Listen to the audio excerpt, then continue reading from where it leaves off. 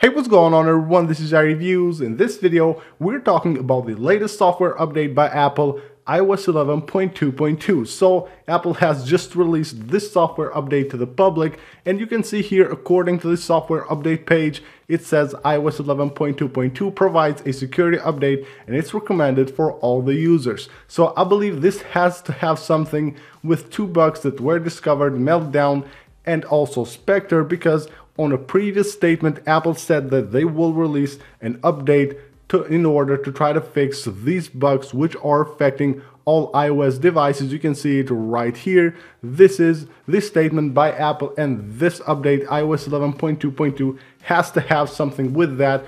Probably they're patching those bugs or trying to patch those bugs on this software update. So you can see right here, it says it's recommended for all the users. So of course, if you want to be protected from those bugs, you will have to install this update on your device right now. So it comes at around 75 megabytes right here. As you can see it on my iPhone 10 here, it says 75. Of course, that will be different in different devices. So should you install it or not? Of course, if you want to be protected from these bugs, Spectre and Meltdown, you should go ahead and install always the latest software update by Apple. But of course, there is another side. If you want to jailbreak your device, you should stay away from this new update. So if you want to jailbreak your device in the near future, you should be on iOS 11.1.2 and lower. So don't update to iOS 11.2, iOS 11.2.1 or 0.2.2. You should stay on the lowest firmware possible because